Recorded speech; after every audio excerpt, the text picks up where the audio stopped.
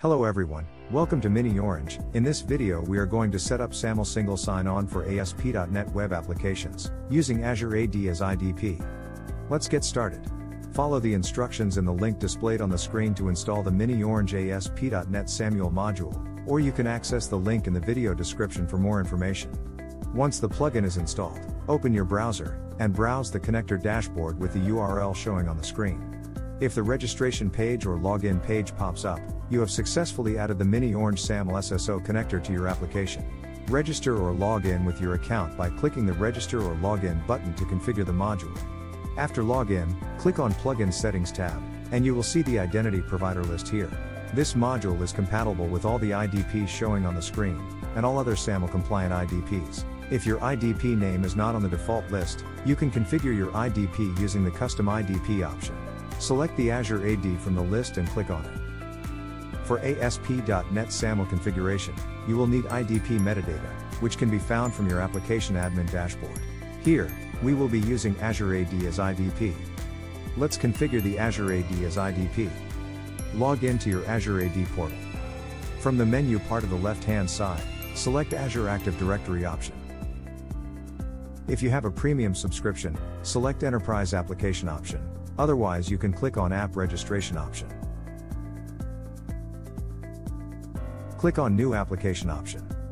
Click on Create Your Own Application option. Enter the name for your application, and select Non-Gallery Application option. Click on Create button. You can see your application is created. Now go to Single Sign-On option. Select Single Sign-On method as SAML. Click on Edit option, against basic SAML configuration. Here you need to fill up the entity ID and reply URL, which you get from SP metadata. For SP metadata, go to the ASP.NET SAML module. At the right side of the screen, you will find the service provider metadata. You can have 3 options to provide the metadata to your IDP. Copy the required URLs, and paste them into the corresponding fields on Azure AD.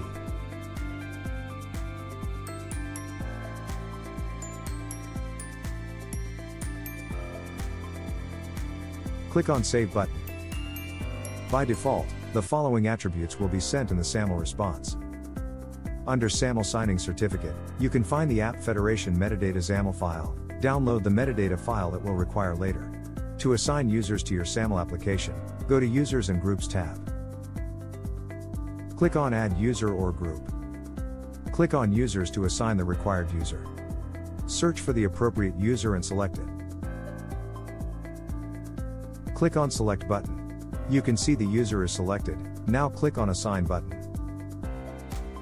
Go to SAML module, and click on Upload IDP metadata. Click on Choose File button. Now, select the IDP metadata which we have downloaded from Azure AD. Click on Upload button.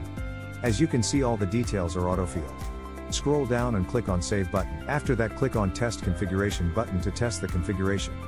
Sign in with your Azure AD credentials.